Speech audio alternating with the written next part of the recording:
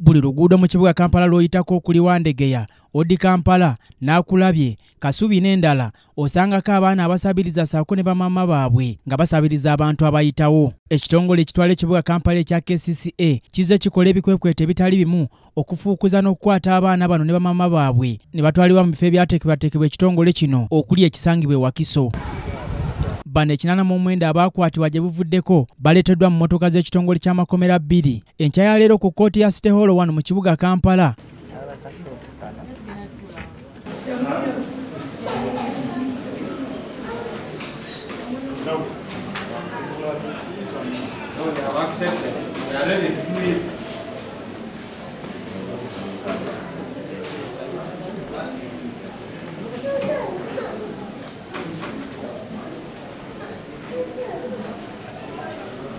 Era n'omulamuzi wa kkooti eno Karakire Edgar talwisiza n'abasomere emisango 2 okuli okusangibwa nga bakozesa abaana bebazaala, okusabiriza ensimbi okuva eri abatambuze ssaako n'okubatunda. Bano tebalonzezalonzeza ne bakkiriza emisango gino wabula ne basaba omulamuzi ono okubaddiramu era asaba abakulu bekikwatako okulaba nga bakola ekisoboka baddizibwe ku bwabwe.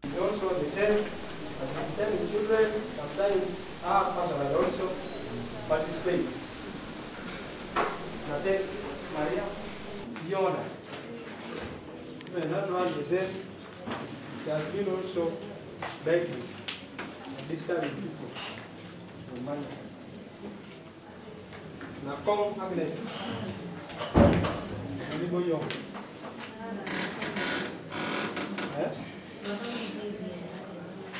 Okay, the zone says you have been participating in the same act of borrowing, disturbing people. Okay, but focus on.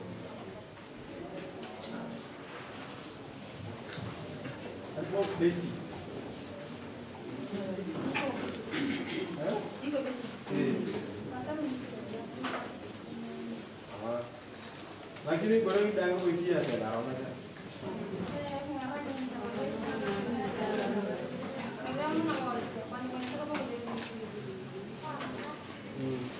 She has also been doing the same. That is A1.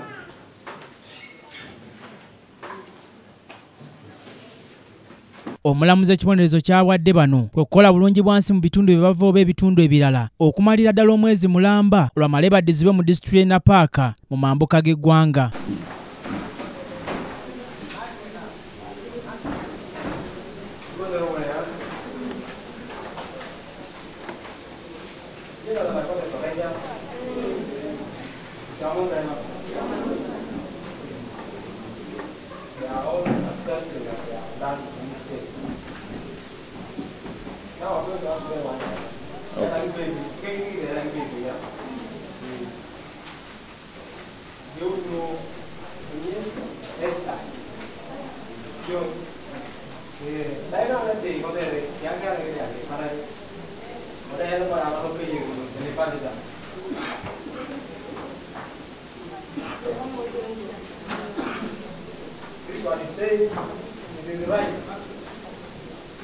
Within the jurisdiction, deterrent action is therefore appropriate.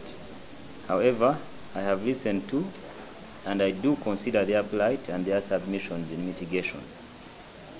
I appreciate the need for repatriation back into their home communities and for reformative action.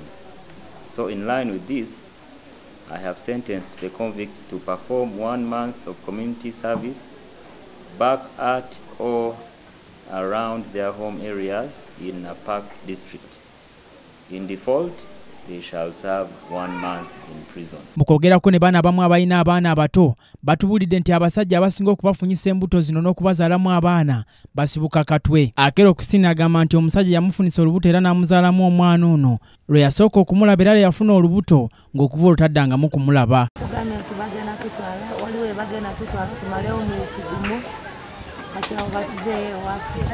Omwana w'omulwadde kiki? Mwana mulwadde baada ensaba kkooti banyambe baba nakirisa bantwale mu ddwaliro omwana bamujanjaba omwana yamenyeka egumba erigwero. Yamenyeka mukola ki?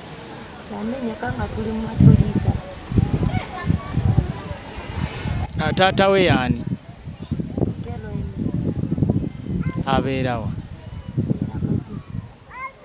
kati wamutegeezaako ku bulwadde bw'omwana wanazeewo tamanyi nti babakwata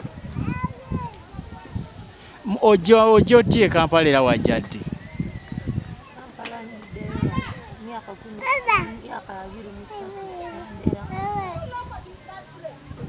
wajja otya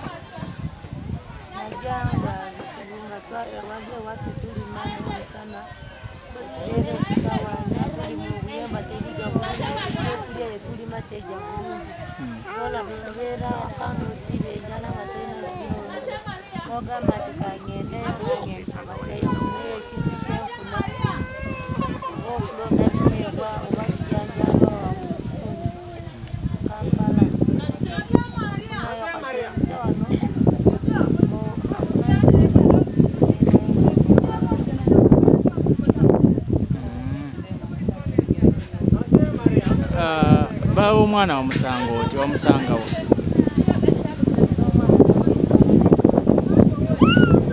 amanyako mukwogerako ne munnamateeka ku nsonga eno Shamimu Kalula agamba nti ekitongole kya KCC kisobola bulungi nnyo ovunaana omuntu yenna singa asangibwa ng'asabiriza ng'akozesa omwana omuto ng'aliyita mu tteeka lya Capital State Children Protection Ordinance ery'omwaka 2022 ebijjira amateeka okufuula ogwo omusango kakati kkooti n'esalawo nti amateeka ago gali unconstitutional era n'egajjawo. Omwana waabwe omutumye okusabiriza ku luguudo waliwo etteeka eppya KCC eri yaleese baliyita Kampala City Authority Child Protection Ordinance eya 2022.